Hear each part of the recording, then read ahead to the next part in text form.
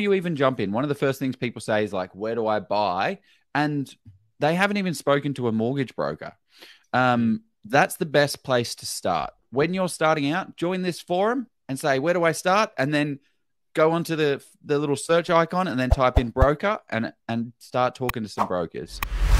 One really important thing I think that is overlooked for a team member, you need to build out an A team, a team of financial people that understand the property market way more than you. This is not a solo sport. Financial freedom is like climbing a mountain, right? No one has climbed Mount Everest by themselves. They have a team of people that help them along the journey. So as you're climbing, you're getting help. Now, you can absolutely try and climb Mount Everest by yourself, but what is going to happen is you're going to get halfway up this road and this path, and then one, you're going to get stuck there because you don't know what you're doing, or two, you're going to have to reverse and go all the way back down. So I think building out a core team of accountants, mortgage brokers, conveyancers, good conveyancer can really mess up a deal. Buyer's agents, if you're going down that route. But yeah, education is fundamental. But let's imagine you've got your 20 years time or 10 years time, you want 100 and I don't know, 150, 100K is the magic number people throw out there. With a bit of inflation, let's say 150. So people, you want 150K in 10 or 15 years or 20 years. So you should be saying to your broker, saying, okay, great, here's what I want to do, helping build out that plan with them, and sort of saying, and they can sort of assist you to say, based on your numbers, they can punch your numbers into a system, and it's going to change over time. You're not going to, it's not a static plan. So I mean, credit policies change week to week or month to month and all that sort of thing. So, but at least if you have that sort of, if it's 4 properties that gets you there, or if it's 5 properties, then you know exactly what you need to do. And that's where asking your broker, well, what experience have you had with helping a property investor build their portfolio? What things do I need to do? Do I need to increase my income, or do I need to, what do I need to do to get to that situation is a vital question to ask. Yeah. And I think that's where a lot of people just say, I want to buy property, which is not always the best case. What you need to do is, like, what I like to think about is paint that picture for what's your end state. Like, a lot of people, it's just replace my income. All I want to do is replace the income that I'm on. Okay, great. Well, how are you going to do that? Is it going to be like, let's say $150,000 is how much you want to go. So, okay, $150,000 divided by 5 properties, that's 30 grand free cash flow that you need every single for each property continually. Yep. So great. You need to go out there and find 5 properties and then get that. The challenge is, and this is why you need someone to help you, but you also need a platform or a tool that's going to allow you to do that. This is not something, I always see these people that are like, hey, use this tech tool that's going to do absolutely everything for you.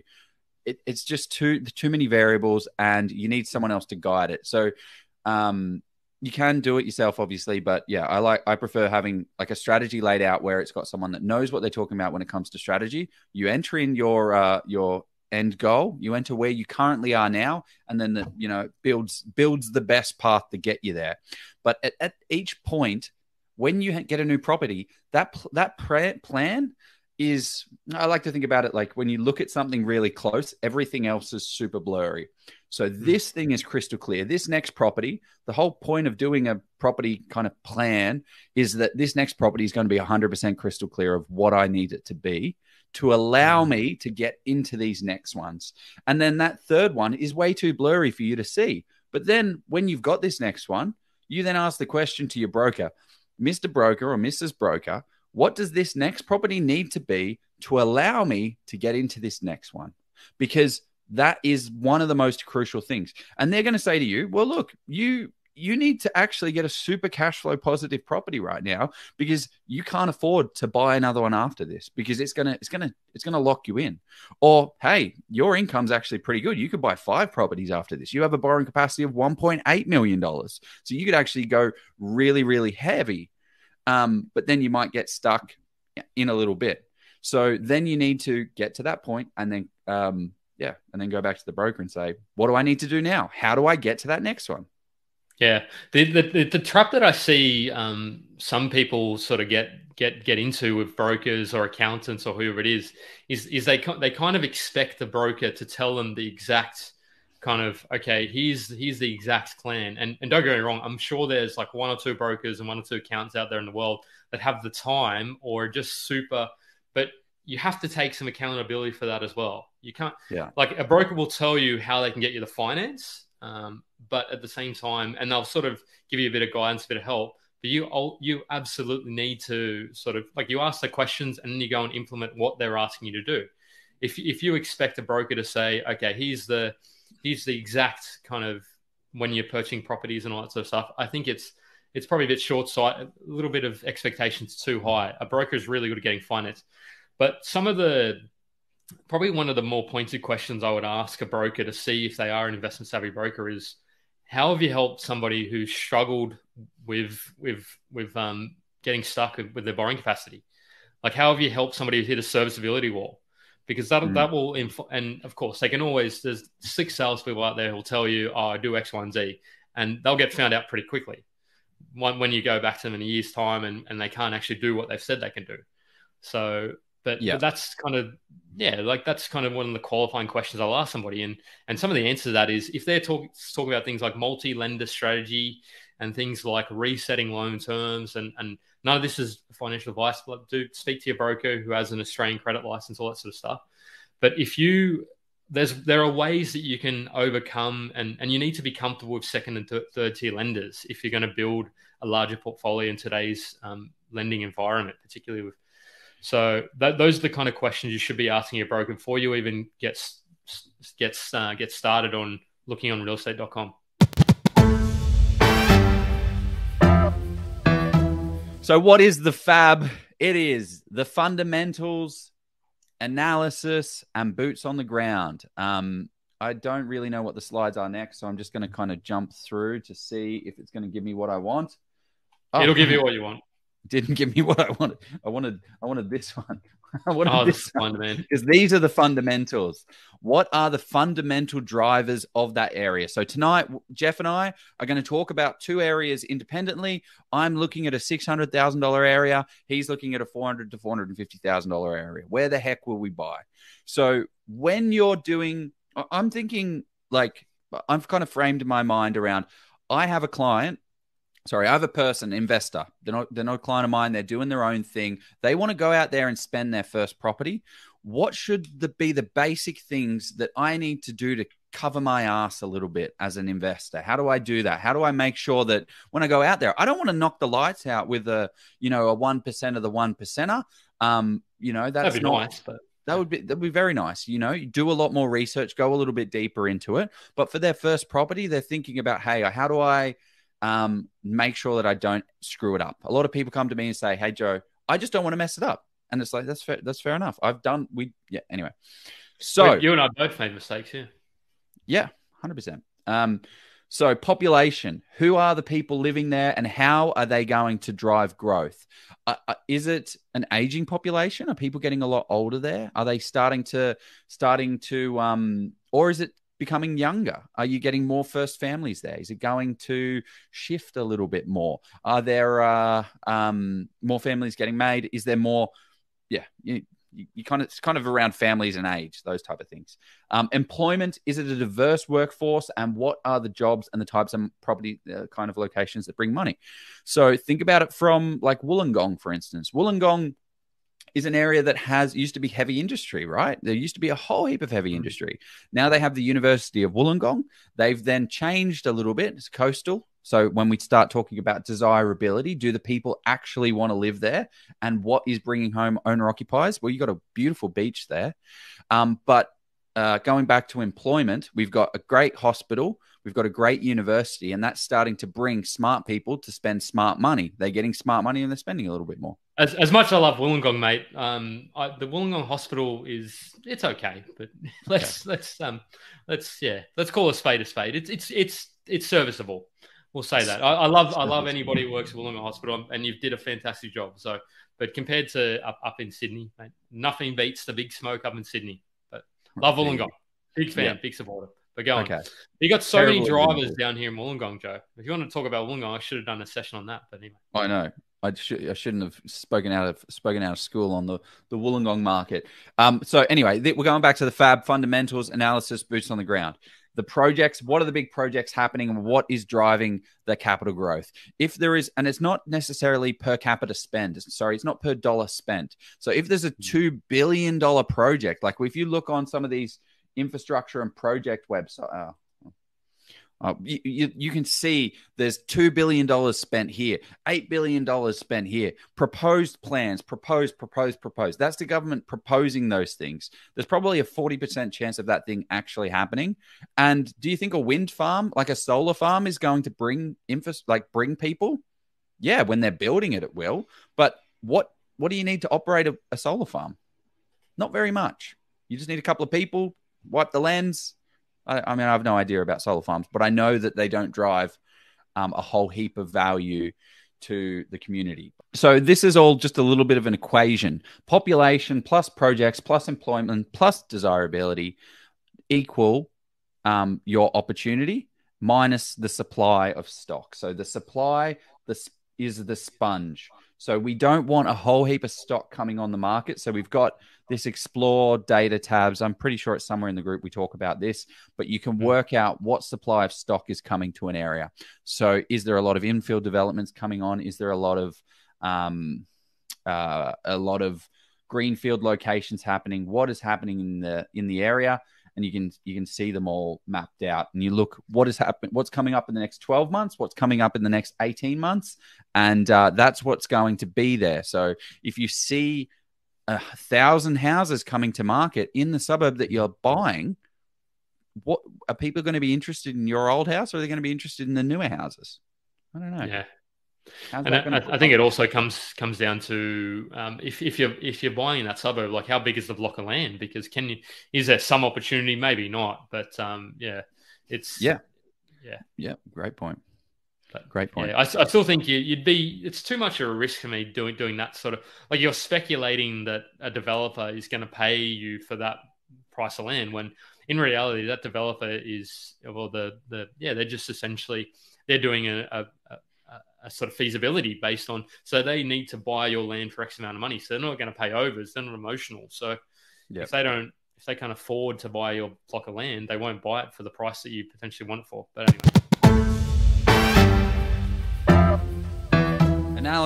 Analysis is some of the hard data metrics that we're going to talk about soon. So that is supply and demand is one of them. Other things like days on market. We want to see days on market trending down. Listing prices, we want to see we want to see prices going up, to be fair. I don't know why we've got a down arrow. Inventory levels going down. Fix the vacancy rates, but listing prices now. Where's vacancy rates going? Anyway, vacancy rates, yep, we want to see them sub 3%. Vendor discountings, we want to see the vendor limiting their discounts, because it means that we're getting a hotter market. But going back to this slide, I love this slide, because what we're trying to work out here is, and it's pretty much the picture of a filter with 15,353 suburbs. That's how many suburbs there are in Australia. 3,800 have reliable data. And then you've got to overlay those 3,800 to your budget. So if your budget's 450 to 550,000, guess what? You've just cut 3,800 down to a lot less.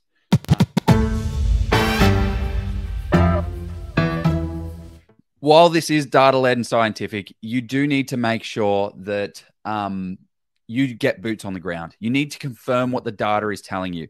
I did a year and a half ago. I went to an area that specific. Actually, I did a couple of a month and a half ago. I went to a suburb in WA where the data looks unreal, and there are people buying there right now in other groups saying how amazing these places are, and it is an absolute dump. The problem is the data in the SA3 for the area do not incorporate the vacant land. So from a data perspective, it looks really good. But over the other side, there's a whole heap of vacant land that isn't counting for the supply of this side. So it's not getting calculated into the supply of the property. But also, this suburb and this suburb are the exact same thing. They're just on different sides of the street.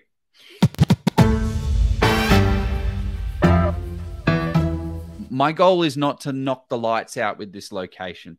Is this the absolute best location to be buying right now if you had $600,000? Depending on your brief, it might be perfect for you. This area is a perfect for you kind of set and forget location where long term the fundamentals are there. The fundamentals are going to make sense, and you're going to do all right because you've done the basic due diligence and identified the area yourself. And that area is, where is it? How far away from Melbourne is it? It is an hour and 15 minutes away from Melbourne. It is the city of Geelong. Geelong is a very interesting market. Only an hour and 15 away. They are putting a lot of infrastructure, and I guess that's kind of what we'll talk to. So when we talk about things, what are we going to talk about? We're going to talk about the population. We're going to talk about the projects, the employment, the desirability. So let's start talking about those things. Lifestyle. One of the drivers of Geelong is the lifestyle appeal. It has a lot of coastal living vibe, which is more and more increasingly adding to bringing people to it. So from a desirability standpoint, it's very desirable, but it's still very affordable as well. There is a bit of a diversification of housing stock as well. There are newer pockets, and there are the older points as well. They are trying to revitalize the areas a little bit more. So they're trying to spend money. I'm trying to find, I had some notes here about what they're spending in the area to bring it up. It's not off the top of my head. A Geelong City deal. That's what it is. Geelong City deal, $382 million, an agreement between Australian and Victorian governments for the city of Geelong to revitalise the city and stimulate economic growth. This deal includes the infrastructure, tourism, urban renewal projects. Some initiatives of the city deal include Geelong's Convention and Exhibition Centre and revitalising City of Geelong. There is a Geelong fast rail that's getting in the pipelines. The Spirit of Tasmania is now coming out of Geelong. So all of those people now need new jobs because there's all of these new people that need to get into the Spirit of Tasmania. They need to do their thing. So much infrastructure in Geelong City Council is going broke. Oh, dear. They need to manage their budgets a little bit better, but they're spending a lot right now. So again, this is not a knock the lights out right now. What are the downsides of Geelong? One of them right now is the yield. The price has risen a lot. It's hard to get that return for a yield perspective. Long-term capital growth, yes, I think if you buy in the right pockets, you're going to do really, really well. You're going to do well. Really, really, really well. You can do. There are better locations to be buying in right now. Again, they've got the city. They've got the University of what's it called? Deakin University. That's bringing a lot more people. Let's talk Geelong.